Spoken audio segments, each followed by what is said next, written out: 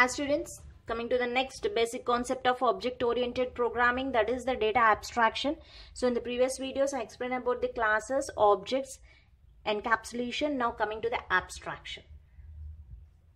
So in this video, I'll explain what exactly the abstraction was, data abstraction, and what is the difference between the encapsulation and abstraction.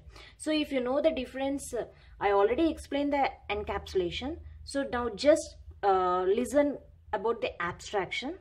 Then I'll show the difference between those two. So what is an abstraction? Abstraction refers to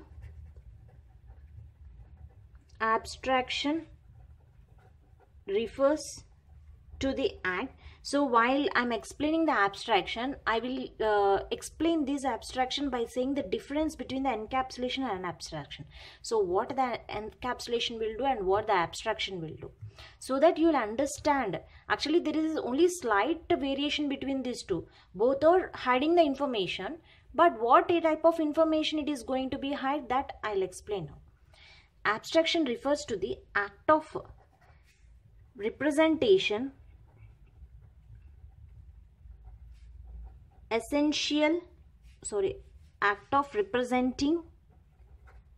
act of representing essential features without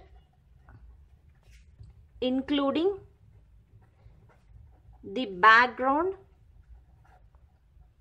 details or explanations.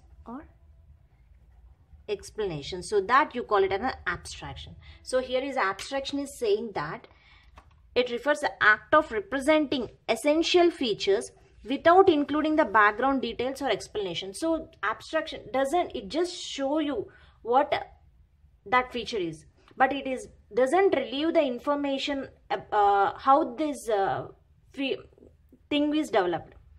Means it's hiding the details of the background. So whereas encapsulation is the data is only accessed by the methods, by the functions which are wrapped in a class.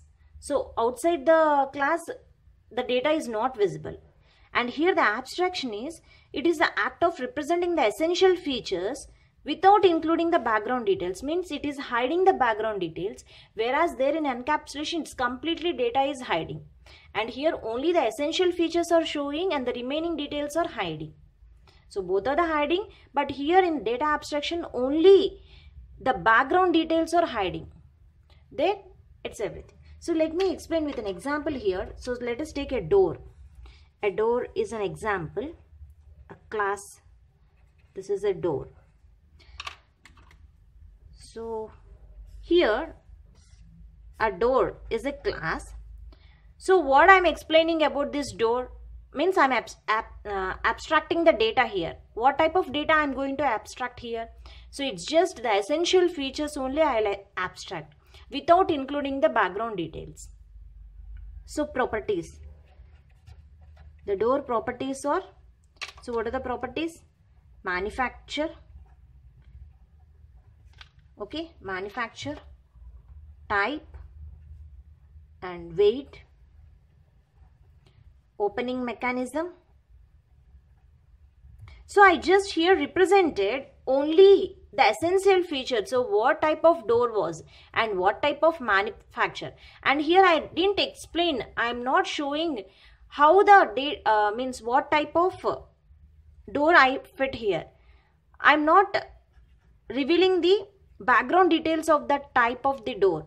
Suppose it is any type of the plywood door. Okay, and here I am not showing the background details, how that door was created and what type of material they are used and how that material was created.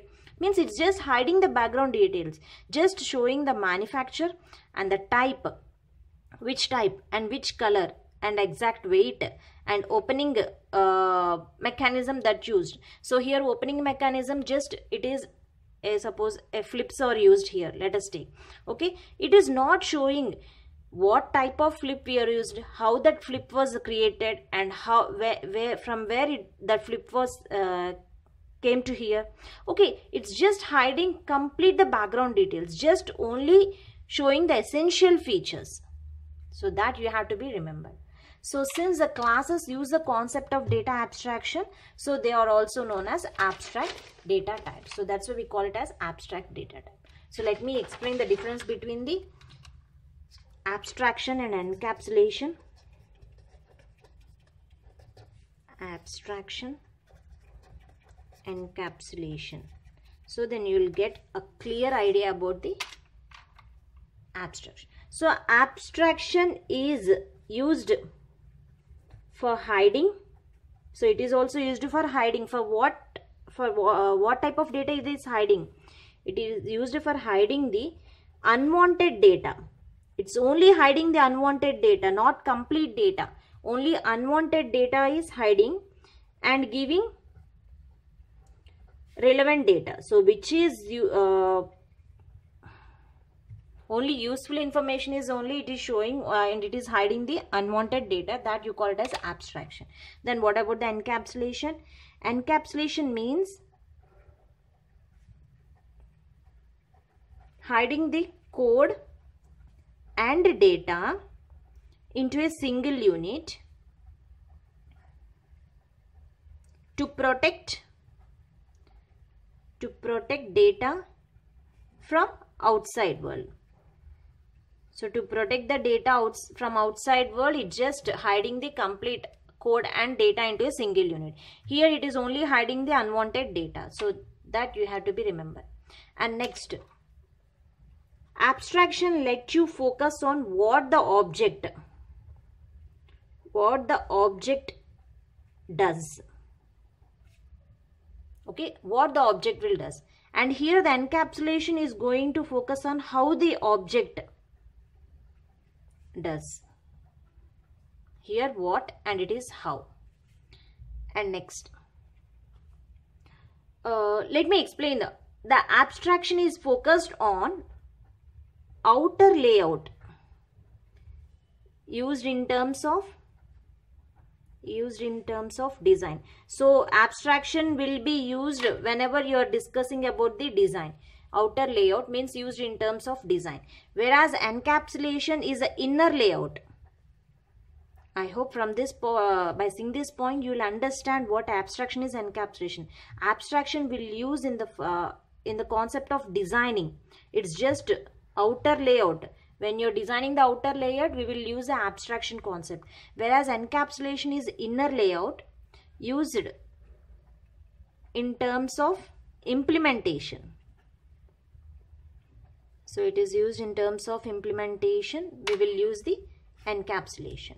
So the example for this abstraction is, let us take the mobile phone, the outlook of mobile phone. Outlook of mobile phone. So here what abstraction will do in the mobile phone, it's just displaying the screen and the key buttons that are used to call. Okay, just designing the outlook of a mobile phone, display screen, keypads, everything. Whereas encapsulation is inner implementation details of mobile phone. Inner implementation details of mobile phone means how the keypad and the display screen are connected, like that. The inner applications deals with the encapsulation and the outer look applications will deals with the abstraction. So this is the difference between the abstraction and encapsulation. Thank you.